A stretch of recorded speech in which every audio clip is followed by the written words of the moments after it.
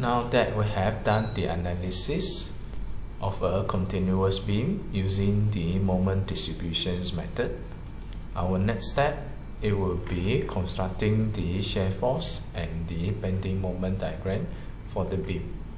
From the analysis result, there is zero moment at the end spans and about 110 kN/m at joint 2 and 3. Our next step it will be determining the shear force in each span of the beam. You can consider the continuous beam as 3 independent stretches of the beam, no moment at the end, and there are fixed end moment as per what you have obtained from the moment distributions method. The beam span it will be in accordance to the key plan, which are 5.6 meters, 6 meters and 5.6 meters for beam B1 to 4. Based on the free body diagram developed here, use the principles of static equilibrium. You find the reactions at point 1 and point 2. The reactions at point 1 it will be equals to the vertical shear at point 1, which is 108 kN. As for the reactions at point 2, it is 147.6 kN. You will do the same for the middle span and the end span. Since the beam is symmetrical at the center, you're going to expect the values it will be totally identical on the other side. Once you have obtained the shear force in each beam, your next step it will be finding the moment. Based on the analysis result, the moment will start at 0 at point 1. Therefore, there will be 0 moment here. To determine the moment here, you need to get the area of the triangle here. The area of the triangle it will be half times this height and this width. In order to compute that, you will need to find the locations where the shear force is equals to 0 along the beam span. Assuming this is a straight line, you can use the interpolations method for you to determine the locations. The locations found are this. Get the area of the triangle that give you this moment. And this moment it will be the fixed end moment at the end of the beam, which you obtain from the tables that you done for the moment distributions method. Next, you will proceed to the middle span. These two moments here are this moment. Find the area of the shear force diagram. Get the differences between this and this area, you get this.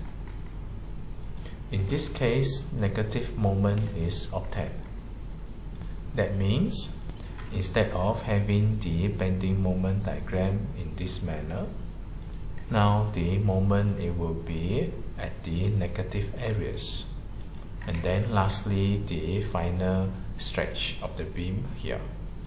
Once you have obtained the shear force and the moment, you can now combine them in the shear force diagram and the bending moment diagram. The shear force diagram and the bending moment diagram are very important in the design of a beam. It gives you an idea when the shear force will be critical, what are the magnitude. Same goes to the bending moment diagram. Based on the result here, we know that the largest shear that you need to take it will be 147. which happens here and here. The shear force at the middle span is relatively low as compared to the end spans. Later, when you need to design the shear reinforcement for the beam, you may design in accordance to the shear loads obtained from the shear force diagram. There are a few ways to do it. You may design for the largest shear applied to all. That means all three structures of the beam are designed in accordance to 147.6 kN shear load. Now, if you want to save the cost of the shear link, you may also design for the minimum shear link. Based on the minimum shear link, find the shear force that can be taken by the minimum shear link. Let's say the shear force taken by the minimum shear link is 68. You can draw two lines equals to 68. For the shear force diagram within the boundary of that minimum shear link, you can provide the minimum shear link. Beyond that, you will use the shear link that you design with 147.6. This is how you deal with the shear force diagram. As for the bending moment diagram, it tells you where you should put the tension steel bar. Based on the bending moment that you have obtained, you know that you will need tension steel bar here, tension steel bar for the entire middle span, and tension steel bar here. These are the regions of the beam that undergo tensile stress in the beam's cross section. In another word, for the end spans, the tension steel bar, it will be the bottom bar. As for the middle span, the tension steel bar is now the top bar. Theoretically, you do not need to provide the compression steel bar. However, for practicality, a minimum of 2 H12 bar are to be provided as the compression steel bar. Your compression steel bar will be placed here, here, and here, which is at the opposite directions of your tension steel bar.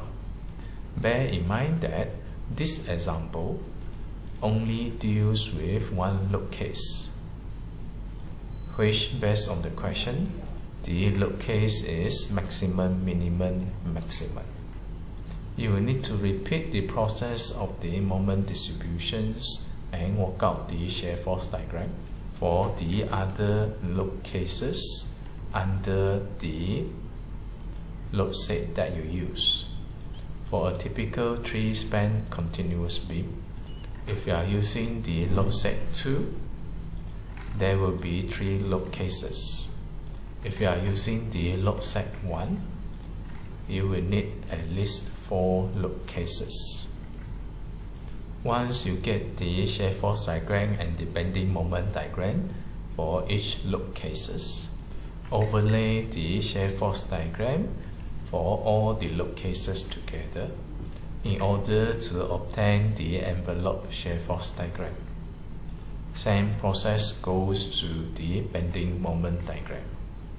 Now, coming back to these example questions, since it is meant for final examinations, normally you will be asked to do 1 load cases as per specified by the questions. And then you develop the shear force and the bending moment diagram.